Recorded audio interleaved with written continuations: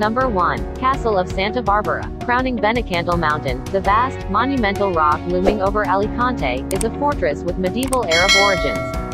The most recent renovations took place during Spain's Golden Age in the 1500s, but if you look closely you'll find little fragments from Moorish times. Number 2. Explanada de España. Alicante's refined, marble-laid promenade is useful for way-finding, as it starts in the Old Town and continues along the city's seafront next to the marina.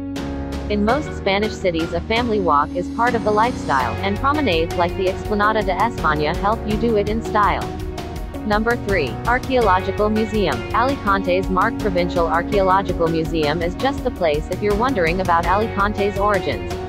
You'll start in prehistory with the hunter-gatherers and see the first-hand crafted metallic items forged around Alicante. Then there's the Iberian Room, devoted to the many pre-Roman archaeological sites close by that have yielded wonderful pieces of sculpture and ceramics. Number 4. Casco Antiguo. You won't mind getting lost in the old part of Alicante, a bit like a village at the center of town. This neighborhood is sprawled on the hillside beneath the castle, and to get around you'll need to negotiate steep streets and stairways between high whitewashed walls. Locals take great pride in their homes, decorating their balconies and doorsteps with fresh flowers, and painting their shutters in blues and greens. Number 5. Postigue Beach. Right next to the Old Town is a very serviceable beach, if you don't want to travel far for a dose of sea and sand. Playa del Postigue is a finger of golden sand washed by very light waves. You have to wade out quite far before the sea even reaches waist height, and from the water there are great views back to the dominant walls of Santa Bárbara. Number 6. Basilica of Santa Maria. The oldest and prettiest church in the city is close to the foot of the mountain, and a few streets from Postigue Beach. Like many churches in Spain, Santa Maria was built over a former mosque after Alicante had been taken back from the Moors in the 13th century.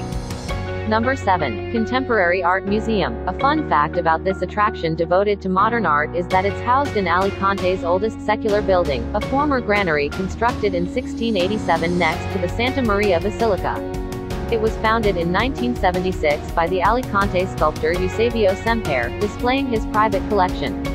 There are some 800 pieces in the collection, representing many of the most celebrated 20th century artists, including Picasso, Francis Bacon, Salvador Dali and Joan Miro. Number 8. Beach excursions. There's a wide array of blue flag beaches and easy drive from Alicante. You're on the Costa Blanca after all. If you want lots of space, then Saladar Beach to the south of Alicante is a 1,600-meter-long sweep of golden sand. There isn't much by way of tourist development here save a few isolated apartment blocks on the edge of the sand dunes. Number 9. Golf. The Costa Blanca also means an abundance of golf courses. There are 15 within the province, all at reasonable driving distance.